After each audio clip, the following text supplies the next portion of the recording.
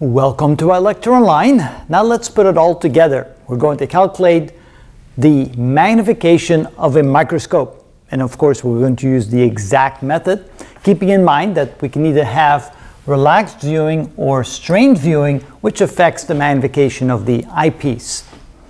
So we have the magnification of the microscope being the product of the magnification of the objective and the magnification of the eyepiece.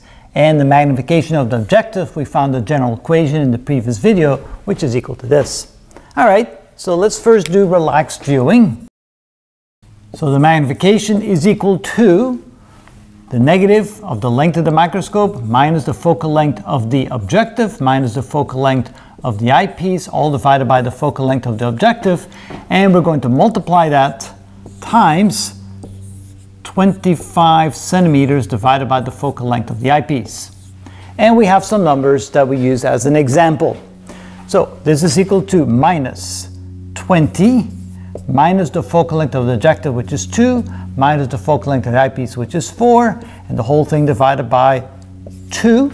And then we're going to multiply this times 25 divided by the focal length of the eyepiece, which is 4.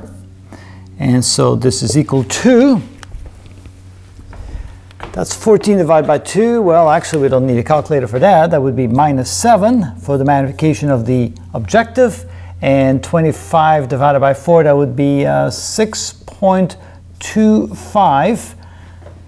And so 7 times 6.25, we get minus, let's just round it off to approximately to minus 44. So that's the magnification of the microscope using relaxed viewing.